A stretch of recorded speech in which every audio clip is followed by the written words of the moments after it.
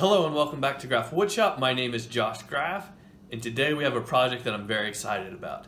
I'm going to be making this rocking pizza cutter for my good friend Robert because his birthday's coming up.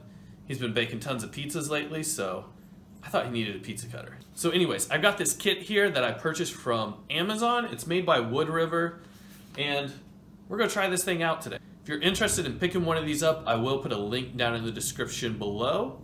For the handle, what I've got here is this piece of walnut. So I got a lot of wood from my dad last time I went down to my parents, and this was one of the pieces. This piece of walnut was cut up in approximately the 60s. So this thing has been cut and air drying for twice as long as I've been alive, approximately. Maybe a little bit more than that even. This piece does have a big crack down the middle, so the first thing I'm gonna be doing is cutting it down the crack, and then we're gonna be shaping it into the handle for this. So let's get after it.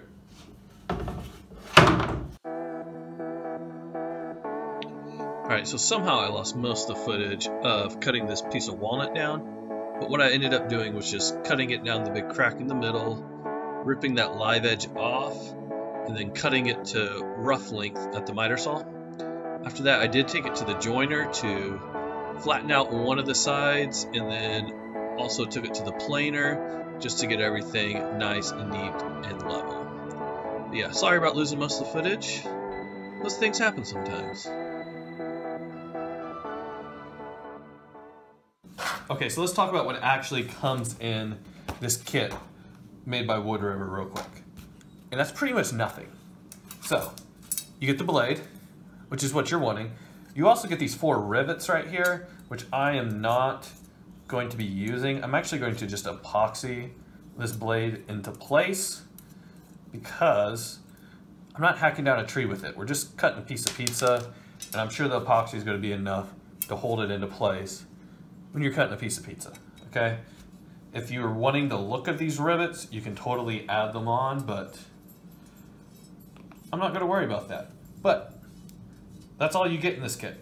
You get the blade, you get 4 rivets, no instructions, nothing else. So, just keep that in mind if you are ordering this. Don't expect anything else. But, honestly, for the price, this nice little hunk of metal, these 4 rivets, not too terribly bad. I am very happy with it.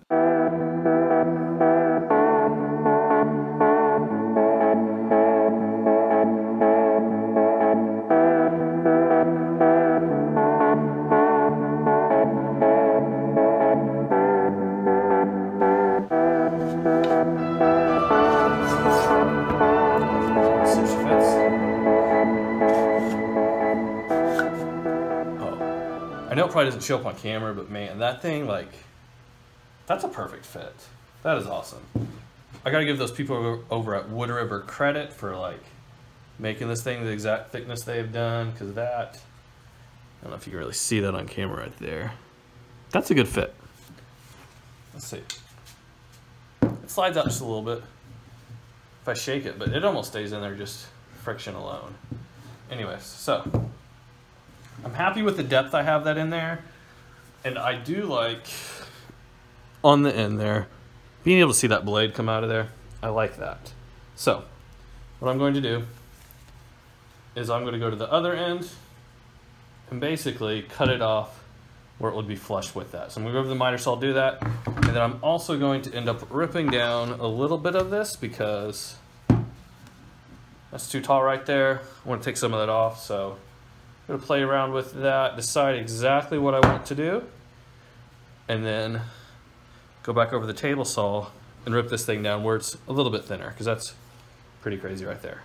After that, we're going to start rounding over some edges, making this thing look nice and pretty. So let's get after it. Got over to the table saw and decided just to take 1/8 of an inch off. Okay, so what I've decided to do, after talking to myself for the last 5 to 10 minutes, I'm going to hit with the sander, I'm going to hit with the chamfer bit over on the router, and then we'll see what happens. We'll see what goes from there. This thing's looking good. I'm really excited.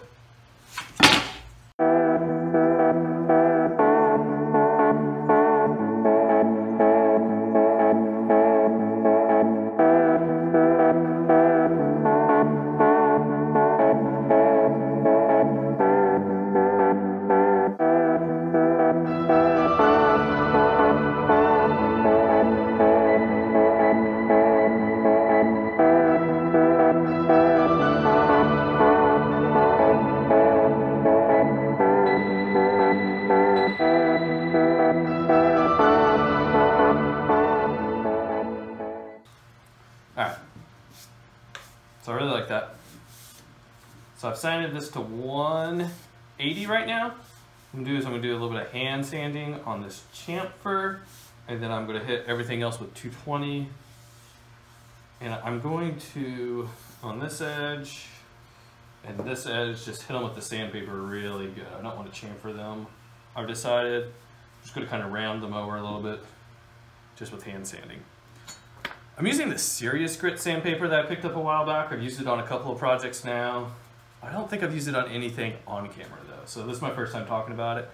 I really like this stuff. I had been using 3M Cubitron, which lasts forever, and this stuff seems to be lasting just as long for me, and it's about half the price. So, might want to look into this, something to try out. Still testing it out a little bit longer, but I will be having a video come out on this after I've used it on a couple more projects, and I've decided if I like this or the Cubitron a little bit more. Hence, I'm totally leaning towards this because it's half the price. And there's no way the Cubitron is lasting twice as long as this. So, I'm very happy with it. So I'm gonna get some sanding done, and then I'll check back in with you guys.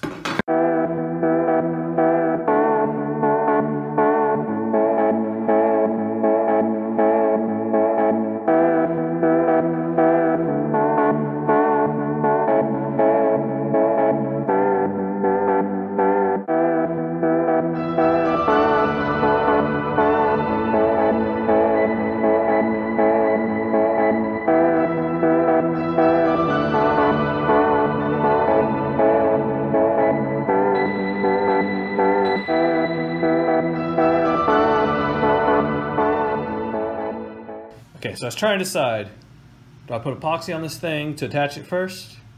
Or do I go ahead and finish this thing with some walrus oil first? What's my order of operations here?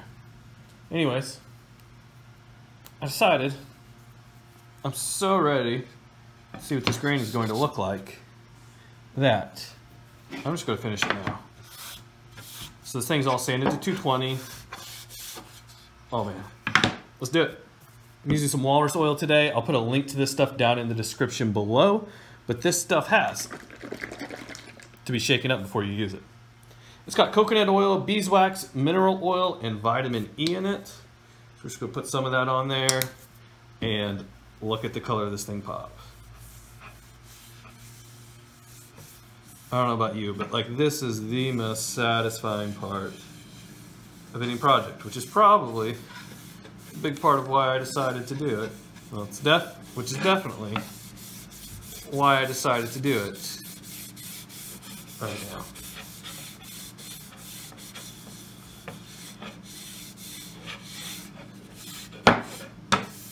Whew. That stuff looks awesome.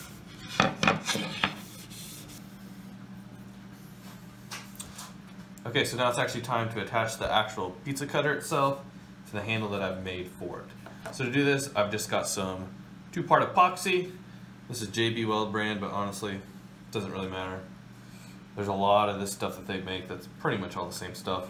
So, just squeeze it out here, then mix it up. I have gone ahead and added just some painter's tape around the edge of the handle, just because I don't want to have to clean the epoxy up after the fact, since we've gone ahead and finished it already. But I'm going to get this epoxy in here. I might need a little bit more than this, we'll see. I'm going to get it down the crack.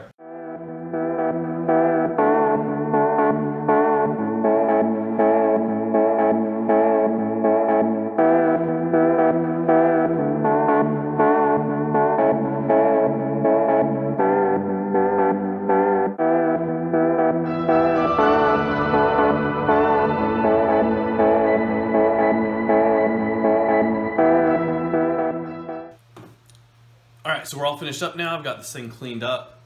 Taking the tape off did take most of the walrus oil off, or quite a bit of it at least, so I did have to apply that again. If I was to do this again, which I think I'm going to because I want one of these for myself, I would do the epoxy first, then do the walrus oil, or whatever finishing that you're using after the fact. So, something to keep in mind, something I learned going through this process. Epoxy first, get that all cleaned up, then finish. I hope you like this, Robert. I'm sure you're watching this video, so you've got it by now. Happy birthday. If you guys have any questions, feel free to leave them in the comment section down below. If you enjoyed this and want to see other videos like it, go ahead and hit that subscribe button, and I'll see you guys next time. Goodbye.